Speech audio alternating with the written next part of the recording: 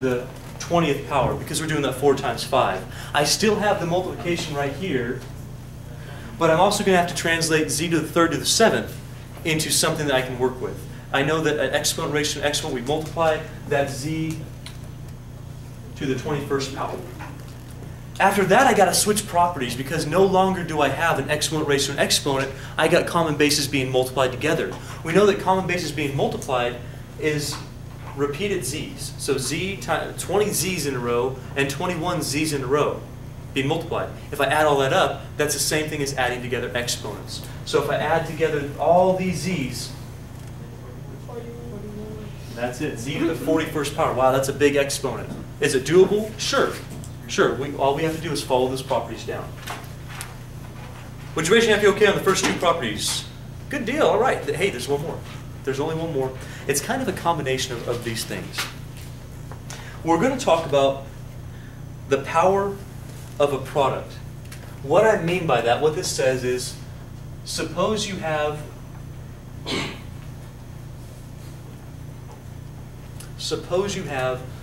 something that's being multiplied, i.e. a product, inside of a parentheses that's being raised to an exponent. That's a power of a product. xy, that should mean something to you. What's xy? X times y. X times y. Okay, so that is definitely a product there.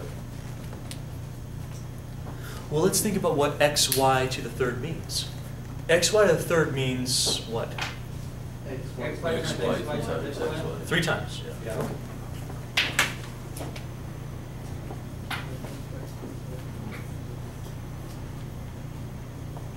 Like that? Yeah. That's to the 3rd power, right? We just repeat that 3 times and we multiply.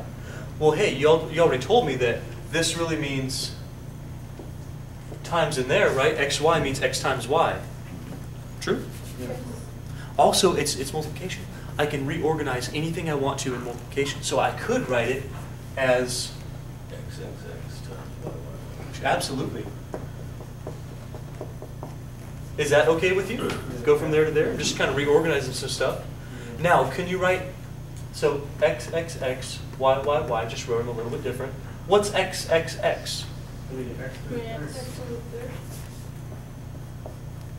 Sure, x to the 3rd.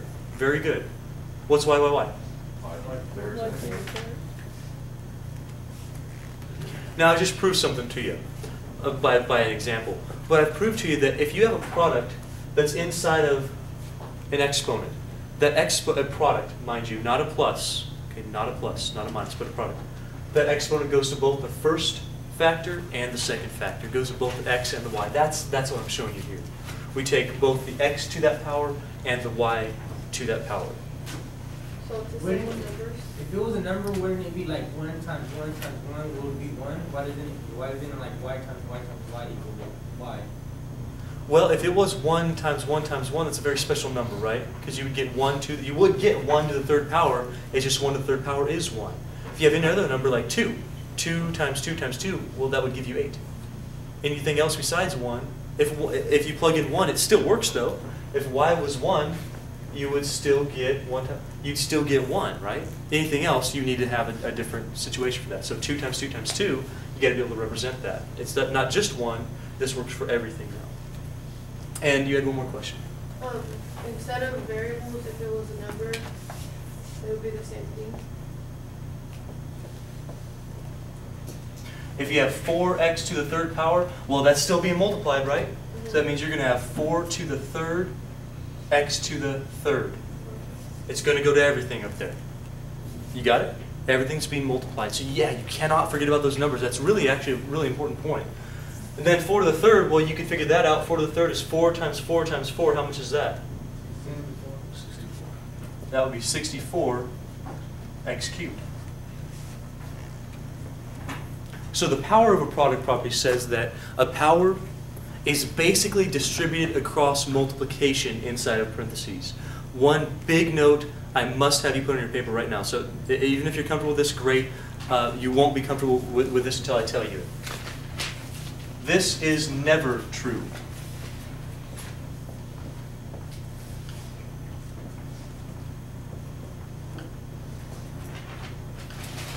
This is never, ever true. Ever, ever true. that exponent will not go across addition. Do you see the difference between this problem and this problem? Yeah, this one, well, that's that plus right there. That's a product. That's a multiplication. This doesn't happen. Okay, so write this on your paper, but then cross that out because it's not equal.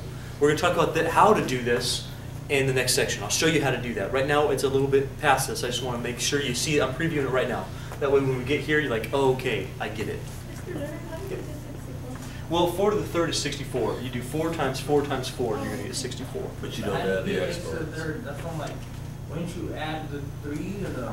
Yeah, that's what How am I getting x to the third? but when you're doing that, no, on the 4x to the third, Okay. you don't add the exponents.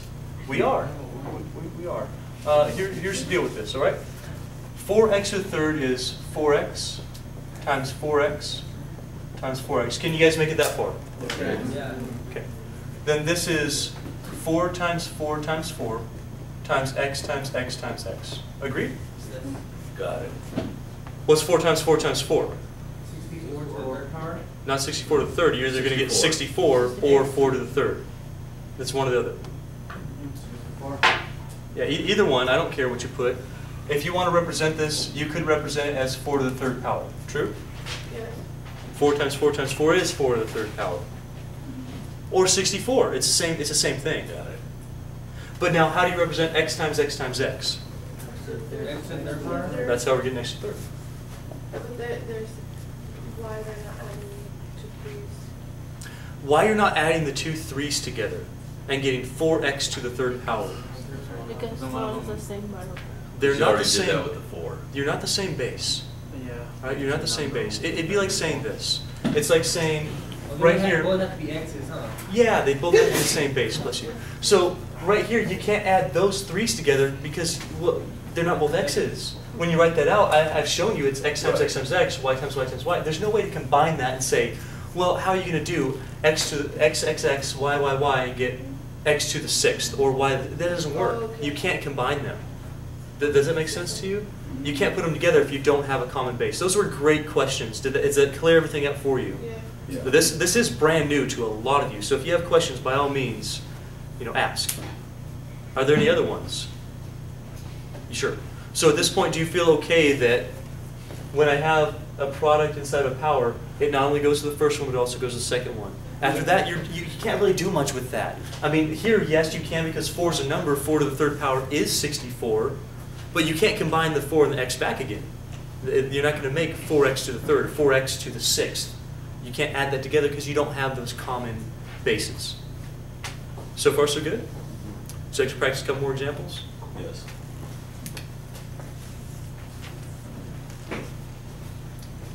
Okay, here it is in general.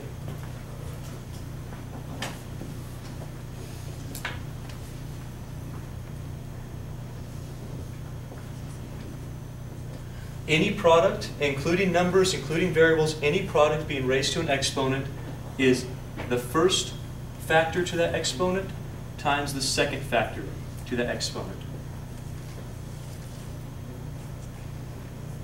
That's how you do it in general. That's what we've done for the first 2 examples up here. Is that the answer, x n times y n? That's the formula. That would be the way you do this in general, just like this was a formula, that one's a formula. It's telling you how to do it in general. Let's practice this with a couple examples and we'll see how to do it, okay?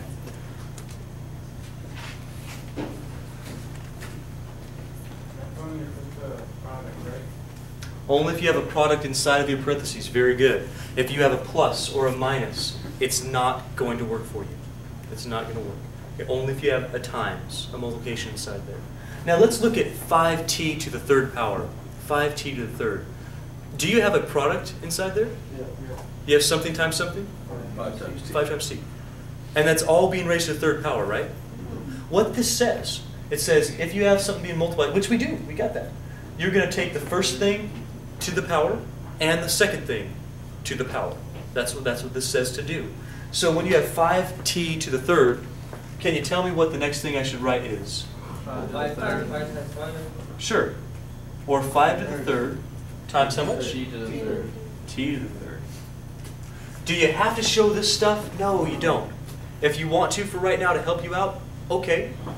but we should be able to go directly from here all the way to there now. Directly from here all the way to there. Now directly from here to here. You're taking the 5 to the third power times the t to the third power. Both of those factors are getting raised to the third power. Are you sure you're okay with it? You don't have to put the times symbol, right? No. No, it's implied that that's being multiplied right there. Now, could you do 5 to the third power? Yes. In fact, your calculator will do that for you, because some of these numbers are going to be pretty big. Here's how you do that. Press the 5. You're going to have a button on your calculator that looks like this. That button, or this button, or this button, or this button. It's typically one of those 4 buttons. Have you found one of these buttons on your calculator? Yeah. So you press 5, then you press one of these buttons, then you press 3, 5, one of these, then 3, and then you press enter. It should give you 125. How many people have calculators? Raise your hand. Keep them up. How many people were able to find 125? Okay, okay, good. That's everybody. So this is 125. 125. Now wait a second. What about the t? Can you do anything with the t? No. You don't know what t is, so it's going to stay t to the third.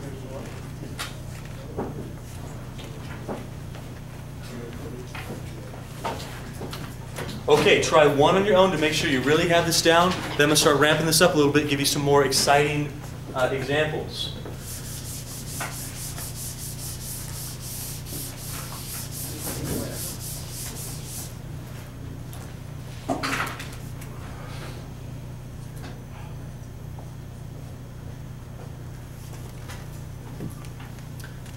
So I need you to get rid of the parentheses. You got to use the property to do it.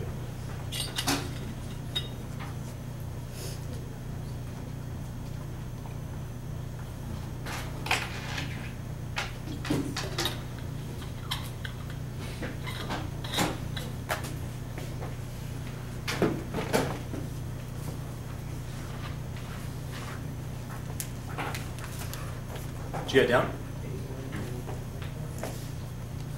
Hopefully in your paper, you realize that there's 2 things in here that have to go to the 4th power. There's a 3 to the 4th. There's a b to the 4th. Did you get that? Yep. Hey, by the way, if I had another thing in here, such as a y to the 4th, would I have to have anything else on the end of that? Yeah. I would have a y to the 4th. It means everything in there. So if it was b, 3 times b times y, I'd also have a y to the 4th. Do you got it? Yeah. Everything's being multiplied, gets exponented, if you want to say that. Gets powered. Did you just add that letter? Well, not more. Oh, okay. Just wanted to make sure you saw that, okay? Now we're going to take the 3 to the 4th, any numbers, we'd like to go ahead and find the value for those. So 3 to the 4th power, 3 times 3 times 3 times 3, or 9 times 9, you're getting 81.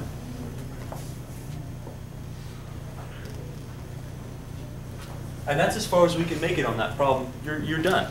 Did you get that? Yep. Okay. Now, you got to watch the next few kind of intensely, because these can throw people for a loop. Is it anything we haven't done? No, no, no. It's all stuff we've just accomplished, but now we're going to tie it all together. You ready for it? Are you sure you're ready for it? Are there any questions before we get going on it? All right.